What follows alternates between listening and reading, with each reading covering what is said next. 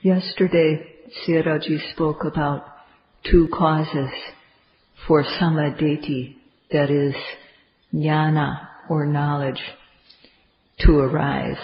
And these are according to what the Buddha taught. And it's very clear.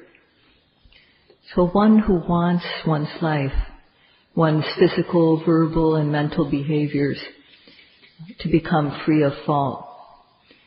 One who wants one's behavior to become refined and cultured and to cool off the heat of the kilesas and gain peace.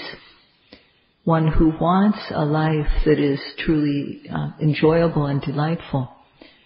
One just needs to try to develop knowledge if this is what one wants. So knowledge is very important. And the Buddha mentioned two causes for humans to develop knowledge. And the first is paratogosa. That means learning the correct method, hearing about the correct method from a good spiritual friend. This means that one can't just do as one thinks, or one can't just guess about the practice. One actually needs to learn it from someone who knows. So it's said if we don't know the method true, then study, learn it till we do. So to study means how do we study the method? We hear about it, we listen to it, and we discuss. So with hearing and discussion, that's how we learn about the practice. And every day, the path of practice is being pointed out. The path of how to develop knowledge. And the meditation teachers also are discussing the practice every day. So it's said that when we don't know the method true, then study, learn it till we do. Reading reliable books is also a way we can learn about the Dhamma, about the practice. But until a writer gains knowledge, they may make errors in what they write because they write about what they think. So unless the writer has gained knowledge, they may be wrong. So here we study the method of practice from the Buddhist text. And also, in one's body, there are many things to be known. So this is the second thing that we need to have in order to develop knowledge. It said, ajatansa yoniso manasikaro. We have to observe what is arising in our being. And what is arising in our being is jnana, that which is to be known, that which is knowable. There's an amazing assortment of things happening inside us. So the second point is, if we don't know what's knowable, then note, observe it, so we will. So that means that every seeing, hearing, smelling, tasting, touching, thinking, every bending, stretching, leaning the head, lifting, moving, placing, opening, closing the eyes, and blinking, all these happenings in our body are to be observed. Of course, at the start we can't note them all, but we have to have the determination to catch them all. Only when we have that type of determination will we become able to catch them. And so it said, if we don't know what's knowable, then note, observe, so that we will. So these are the two factors for knowledge to arise. according to what the Buddha said in the suttas. And when these two factors are present, then knowledge occurs. And this is no small thing.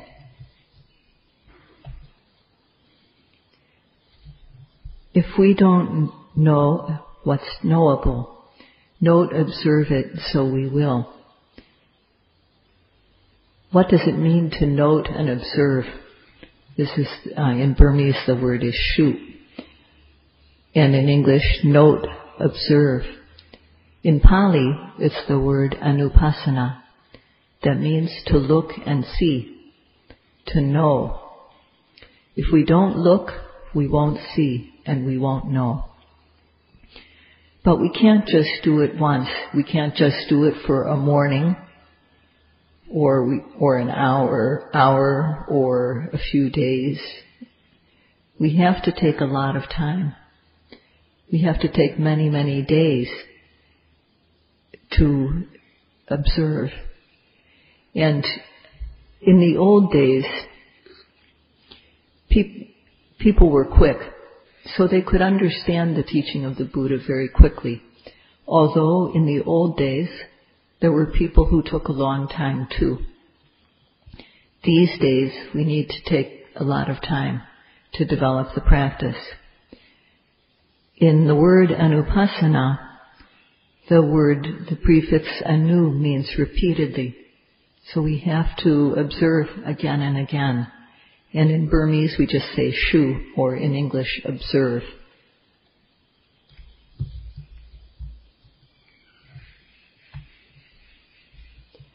The ordinary mind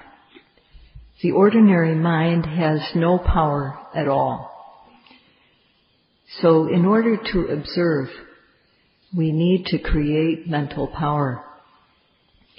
This is like using glasses to see what would ordinarily be unclear to us with our bare naked eye. In order to see very small things, we may use a magnifying glass or a microscope to increase the ordinary power of the eye. And so too, in order to observe in the practice, we have to add powers to the mind. So what are these powers that we need to add? This is something we must know. To see what we can't see with the ordinary eye, we'll only be able to see such things with glasses. Only if we put on glasses will we be able to see things that we aren't able to see with the ordinary eye. We expand the seeing power of our eye by using instruments like a microscope or a magnifying glass. We can increase the power 10 times or 20 times so that then we can see and know the very small things that we need to know.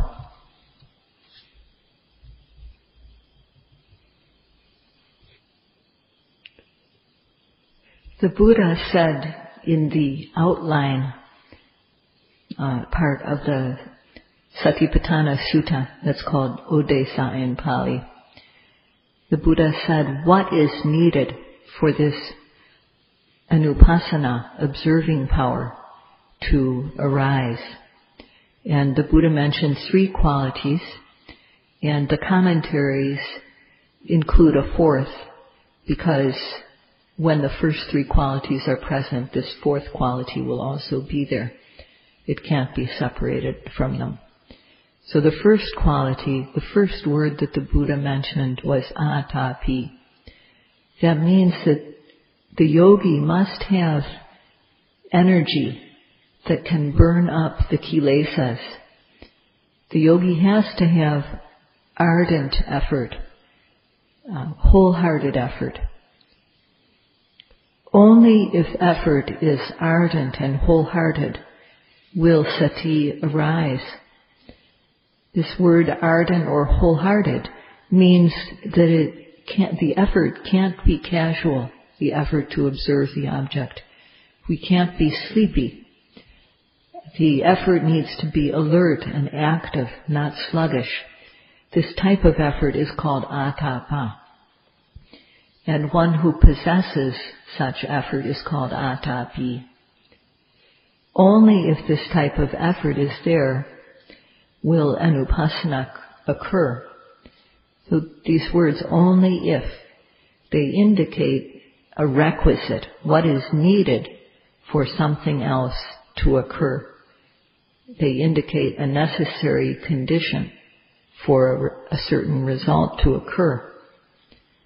For anupassana, repeated observation, to occur, the yogi has to be able to note the objects arising without missing them. And for this to happen, ardent, wholehearted effort is needed.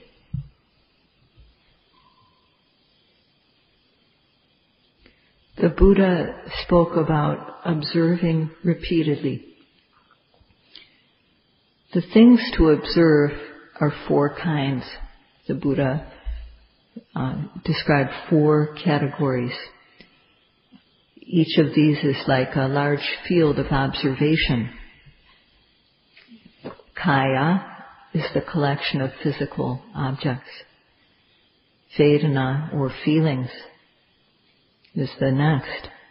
And then there's various thinking, planning, and so on, mental, various types of chitta, mind. And then there's general phenomena, various phenomena, seeing, hearing, tasting, touching, smelling. So these are the four categories. Each of these is a field of observation within which small objects are arising. All these four things appear in one's body. One can observe any one of these, whatever is arising. So actions are arising in the body. They are evident. Feelings arise in the body. Thoughts, imaginations.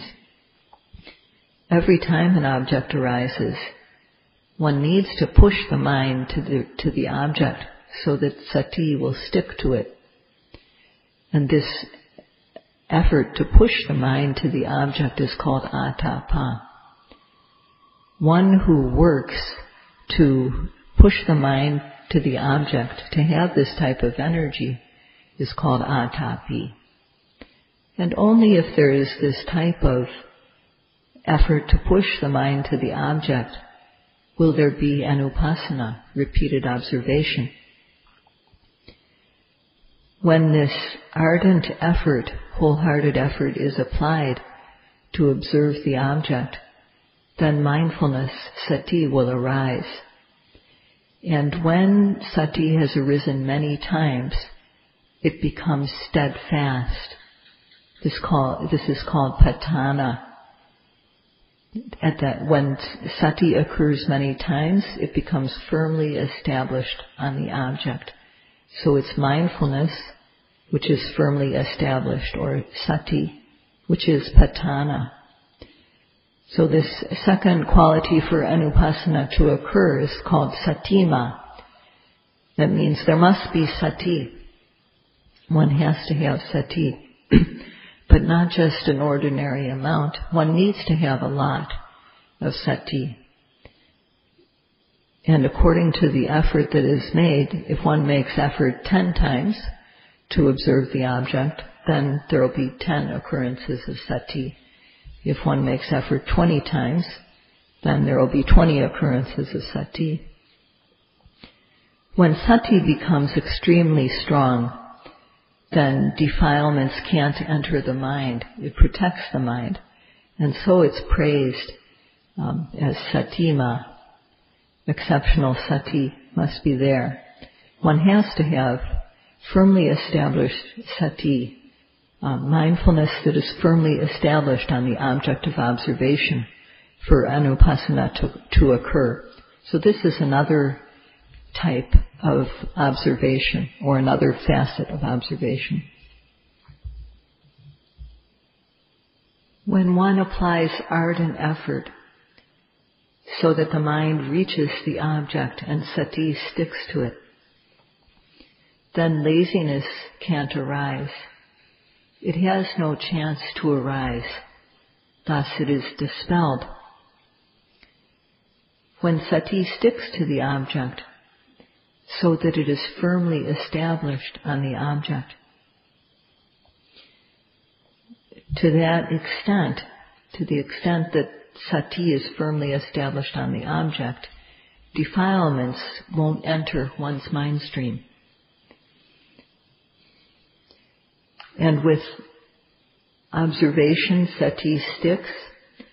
Therefore the mind doesn't run anywhere. There's no movement of the mind due to lobha, greed, dosa, anger, or moha, delusion. Therefore samadhi naturally arises. The word samadhi is not mentioned in the Odesa, the outline portion of the Satipatthana Sutta. But when sati is present, samadhi is there too. And therefore the commentary explains that samadhi must be present at this moment when sati is firmly established. So the mind won't run anywhere. There's no movement of the mind due to the kilesas. And therefore the mind doesn't go to any type of sense desires, wanting to see good things, wanting to hear good things, smell, taste, touch, think. The mind doesn't go anywhere. In this way, when virya, sati, and samadhi, effort, mindfulness, and concentration occur every second of the time, this is called anupasana. And at this time, one is free of the obsessive kilesas, the pariyotana kilesas. In one's body, there are many things to be known. Kaya, physicality, vedana, feeling, chitta, mind, Dhamma, the various phenomena, natural phenomena. These are the things to be known. So we observe the arising object, and when we apply ardent effort so that mindfulness occurs, this is necessary in order for anupasana to occur. Applying ardent effort, sati sticks to the object.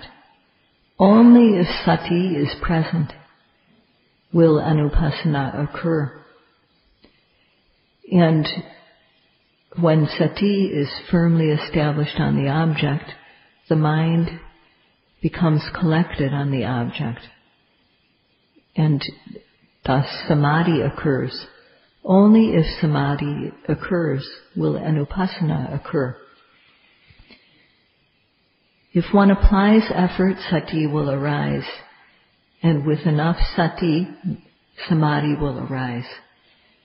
If we apply effort 1 second of the time, then we'll have 1 moment of effort and sati samadhi. If we apply effort 60 seconds, then we'll have 60 moments. Even if we only note every other second, we will still have in 1 minute 30 moments of applying virya, sati, and samadhi. So if we don't know what's knowable, then note, observe, so that we will. So we apply effort, mindfulness, and concentration. And eventually what happens is sampajano. Sampajano means one who knows.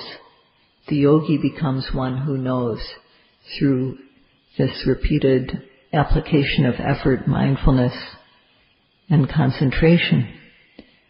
Sampajano comes from the word sampajanya, which means knowing or knowledge. Only if knowledge is there does Anupasana occur. Early on in the practice, we don't know sabhava, the true nature of phenomena yet. All we have is collectedness of mind. But as we continue the practice, when we observe rupa, we come to know rupa. When we observe Vedana or feeling, we come to know the Vedana. When we observe Chitta or the mind, thinking, planning, and so on, we come to know the mind. When we observe the general phenomena, various acts of seeing, hearing, smelling, tasting, touching, we come to know these phenomena. We observe them and thus we come to know. Thus it's said, if we don't know what's to be known, what's knowable, then note, observe, so that we will.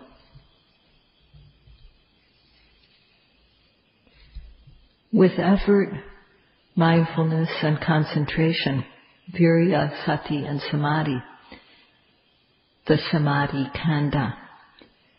With these the mind is clean. If we look at the ocean when there's waves, then we won't be able to see a reflection in the water. If there are things like mud in the water, if the water has a lot of dirt in it, we also won't be able to see the reflection.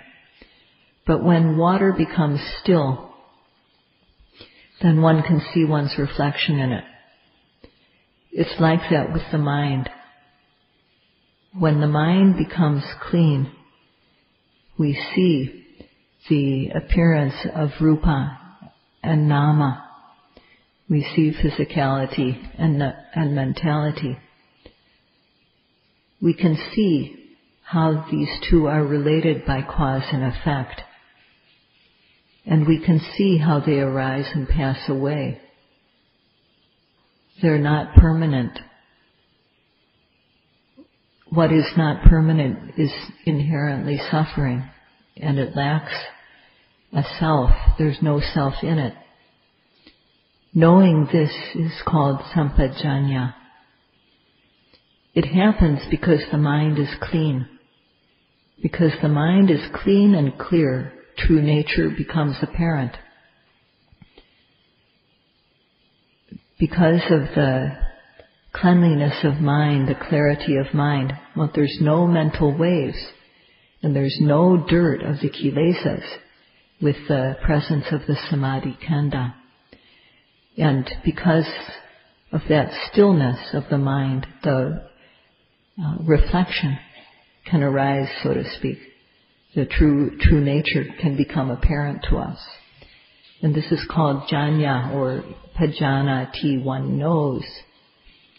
So the Buddha said sampajanya or sampajano.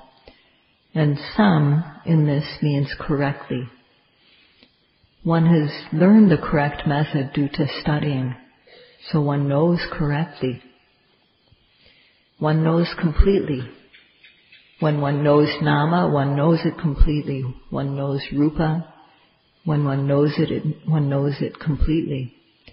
And one knows for oneself, not just due to reading or reflecting. One knows directly for oneself. So this type of knowing being janya, this type of knowing is expressed by the prefix san and janya, sanjanya. But the Buddha also added another prefix, pa, sampajanya. And this pa means one knows distinctly. So one can see clearly the difference between nama and rupa. One sees this is cause, that is effect. One sees the characteristics of impermanence, suffering, and selflessness. So one sees very distinctly. And one sees in a way that is better than knowing from reading a book or knowing from hearing about something. One knows in a special way. So altogether, it has a very special meaning, this word sampajanya. And although the Buddha could have simply used the word panya, which means wisdom, and then for the instead of atapi, the Buddha could have used a word based on the word for energy, virya. But he didn't use these two words, panya or virya. He used the word atapi, which refers to an ardent, hot effort to push the mind to the object so that sati sticks to it, and so that the mind can become collected on the object. And he used also the word sampajano or sampajanya, which means knowing correctly, completely for oneself, knowing distinctly, correctly, knowing distinctly and completely, knowing for oneself distinctly, knowing in a special way correctly, knowing in a special way completely and for oneself. So because he wanted to express all these ideas, the Buddha used the word sampajanya or sampajano. So with effort, mindfulness, and concentration, that this makes the mind clean, and when the mind is clean, knowledge arises. Only if knowledge occurs does anupasana occur. And one who possesses this repeated observation with knowledge, called anupasana, is called anupasi. Thus, the separate powers that make up anupasana are virya, sati, samadhi, and panya. And when one observes the arising, when one observes the arising physicality or kaya with this collection that is called anupasana, virya, sati, samadhi, and panya, then this is kaya anupasana. When one observes the arising feeling with virya, sati, samadhi, and panya, with anupasana, then this is vedana anupasana. When one observes the arising thinking, planning, and other mentality with this virya, sati, samadhi, and panya, then this is chittanupassana. When one observes the various phenomena of seeing, hearing, smelling, tasting, and so on, with virya, sati, samadhi, and panya, this is dhammanupassana. Because there are four kinds of objects, there are four kinds of anupasana, or repeated observation. So with every object that arises, one makes effort to observe the object. With effort, sati sticks to the object, collectedness of mind arises. And then knowledge. Without knowledge, not knowing one clings. So if one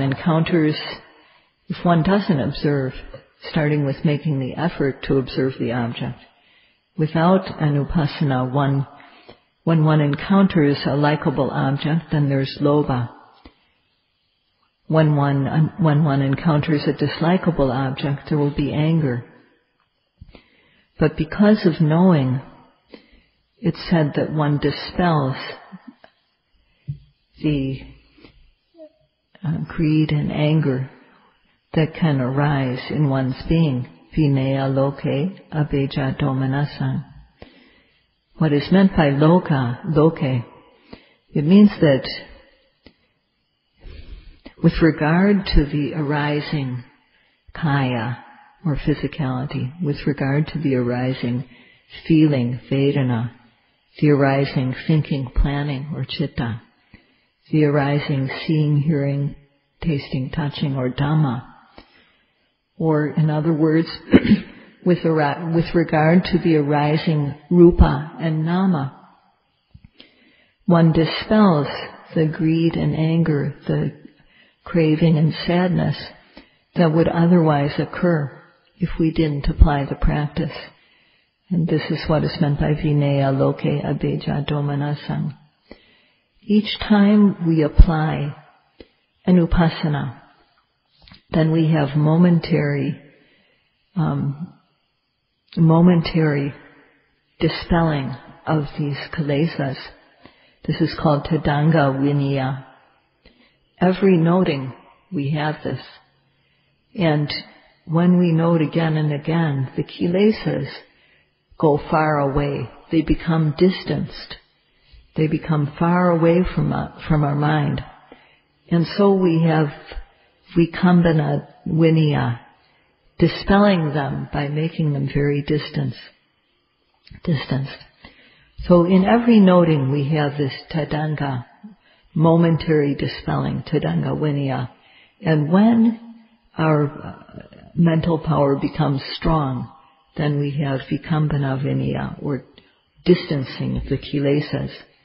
The yogis can get this benefit. And in essence, this means that the mind becomes clean.